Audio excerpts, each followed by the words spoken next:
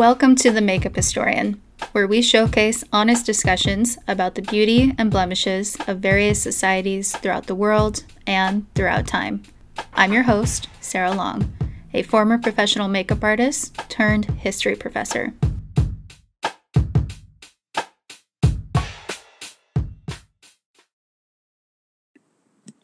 I'm not sure if this would be relevant, but I do think that something I would be interested in listening to is the misconnotation of the use of makeup. I think that some places in society, as well as our generation, believes that, sometimes if you wear too much makeup, you're trying to mask something. If you don't wear enough makeup, that you think you're better than everybody because you don't have to wear makeup. I do really think that. And then also like the misconnotation that it puts on youth that wears makeup because they think that it makes them look prettier and they're not comfortable going outside without wearing makeup. I think that talking about that and discussing that makeup is for yourself and not for other people, even though they may admire it. It's because you want to wear it and because you feel beautiful wearing it, not because someone else makes you wear it. And as well as if you don't want to wear it, that you're still beautiful too. That's perfectly fine. So I think the misconnotation of the use of makeup and why society wears it and uses it to express themselves. I noticed that there was a podcast episode that discussed about how people feel when they see other people wearing red lipstick or when they're the one that is wearing red lipstick. I would be very interested in knowing how people feel when they wear or see other people wear other lipstick colors. For example, people usually associate the black lipstick to being emo, goth, or being depressed. I would like to know if people who wear black lipstick actually feel that way, or why we automatically assume that they are depressed. I wonder how other people would feel when they see other colors like blue, green, yellow, and etc. So I would like to see that being discussed in future episodes of the Makeup Historian. In future episodes of The Makeup Historian, I would love to hear about social justice. Like I said before in a different question, I said that I feel like historians really find the actuality of an event.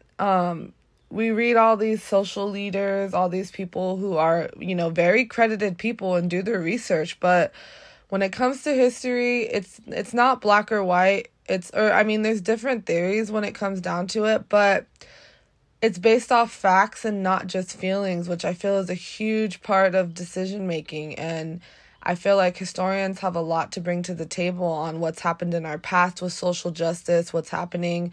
History always repeats itself. So I think that finding the actuality of an event is so important. So I'd love to see it from a historian's point of view. I will be answering what topics would you like to see discussed in future episodes of the Makeup Historian and why.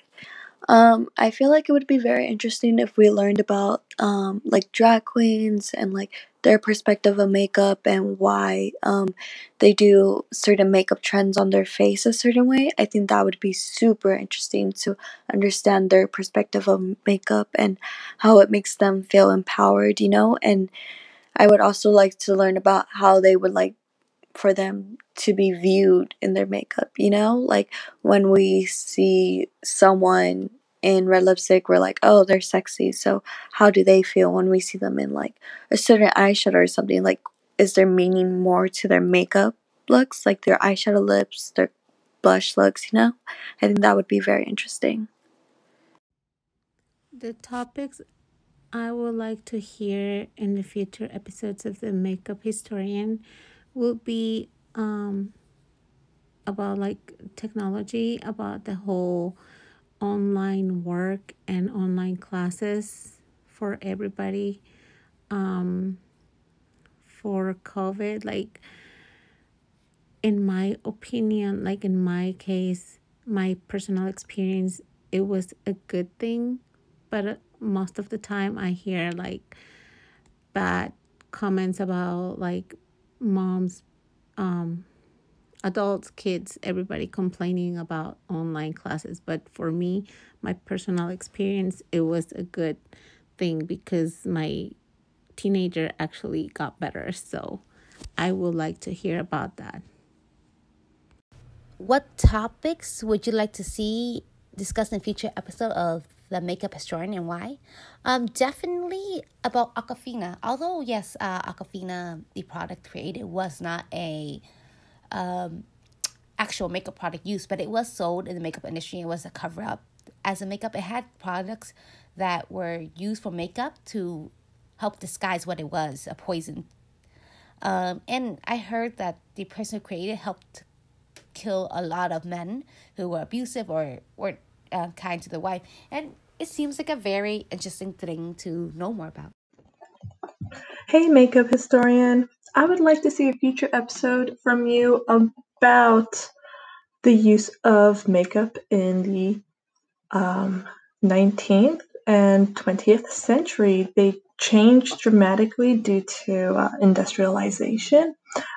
And so it'd be very interesting to learn about the changes that these women have put forward to finding makeup products or coloring products, applying them to themselves, and utensils they use to apply their makeup. And I think that'd be very cool and interesting to learn. What topics would I like to see discussed in future episodes of The Makeup Historian and why? So, I didn't start listening to The Makeup Historian, which is your podcast, until 2 days ago, because I've always listened to there's a news podcast, history podcast, and crime podcast I listen to, and I didn't finish my other history podcast until 2 days ago. But I would love to see what you think is going to repeat itself within the American government. Because that other podcast was talking about something very similar, like things in the past that happened in the US government that you think 100% are happening now are going to happen again. Because that would be so interesting to listen to. A topic that I would love to see discussed in future episodes of The Makeup Historian would be the conviction of Chauvin. I believe that's how it's pronounced, the person who killed George Floyd, and how this has been an issue in the country for centuries, and see how the problem has evolved over time. I believe that from history, we have seen that there has been equality and there has been a progress in the country when it comes to treating African Americans with more dignity and respect, but that still is an issue in the country and we can't face the other way. So I would also like to discuss the measures, amendments, laws, and bills that have been passed to eradicate this and discuss their success and their failure and what we can do to improve going forward. So I saw that you did a podcast on the history of red lipstick. So I think it would also be very fun to explore the history of eyeliner. And I think maybe specifically winged eyeliner or something that falls into the category of winged eyeliner that goes that is supposed to go on the top of your lid. I think the very first time I was ever introduced to winged eyeliner was when I saw a Cleopatra style ad in a magazine, and I was like 5, and I said that I wanted to do that so badly, and of course everyone was like, no, you're too young to be doing that. But I have been obsessed with winged eyeliner ever since, and I know that it has been in lots of cultures for a very, very long time, and I would really like to learn about the history of that because I just think it would be very, very fascinating. A topic that I would think would be interesting for your next podcast would be Victorian cosmetics. I know a lot of the ingredients in the cosmetics back then were toxic. I know that some products included lead, mercury, and arsenic, and ammonia, because a lot of these products were aimed at achieving a pale complexion, which indicated that the women didn't have to work. You know, they were in the sun, they were indoors. So I think that would be interesting.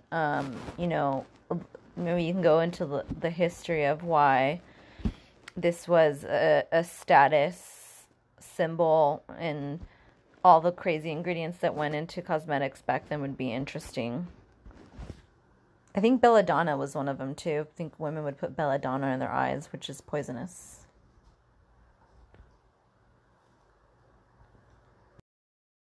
I have already touched base on this. I didn't go to the very beginning of your podcast, but I did listen to some of the recent ones. The topics that I would like to see discussed in the future episodes of Making Historian would be how you originally got into makeup, because I love makeup, but I am not very good at it. How did you get your skills? Was there trial and error? Did you ever fail? How was that journey for you as a makeup artist? And how are you feeling as a college history teacher? I would love to see the impact of religion on the development of countries and nations, or even government and policies discussed on the Makeup Historian. It seems that everywhere I look, religion is being used as an excuse to justify actions or laws, whether it's terrorism, topic of abortion, and even vaccinations are being discussed right now. Right. One thing I would probably want to hear on your about on topic on your podcast would probably be, well, what happened if the government actually took away our guns? Like, what are some upsides? What are some downsides? What are some possibilities that how the people might react? Will they will they fight back? Will they give in and just let everyone take them? I kind of feel like maybe there might even be wars started up, and I feel like there's a lot of stuff that could go down if the government decides just to ban firearms and seize every single citizen who possesses a firearm, just take away everything. And I know people would be upset, but how would they react? Would they fight back? Would they let the government just do their job? Or would something just huge just break out because of it? I'm very curious to hear what some possibilities of that. What topics would I like to see discussed in the future episodes of the Makeup Historian, and why? At first I thought it was asking for like histories of actual makeup, but I thought about it and I would like to learn about history of how women started wearing makeup and how that suddenly started changing throughout from the very start to up till now, and how much of a difference it has made in the lives of just not women themselves but also men and other sexualities. Some topics I would like to see discussed in future episodes of the Makeup Historian will have to be life tips and how to do your taxes or buy a house, etc., and things just to help the student out, normal things schools don't teach you. Thank you for listening to this week's episode. If you would like to send in your response to the featured research question, download the Anchor app, follow the Makeup Historian podcast, and send in a voice message to the show. Research is ongoing, and every response helps. Besides, you never know. Your response could be featured in a future episode.